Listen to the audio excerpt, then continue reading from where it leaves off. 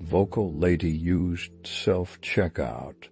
A lady used self-checkout, and after she bagged everything and paid, she made sure to tell the self-checkout employee, the service desk employees, and some cashiers how she did our job for us. She made sure she was nice and loud and letting the employees know. Then she got very mad that the employees weren't saying anything back to her. We just looked at her and then continued doing our jobs. After not getting a reaction from the employees, she stood near the exit and was shouting as loud as she could, "I did your job for you," and pointing at her cart.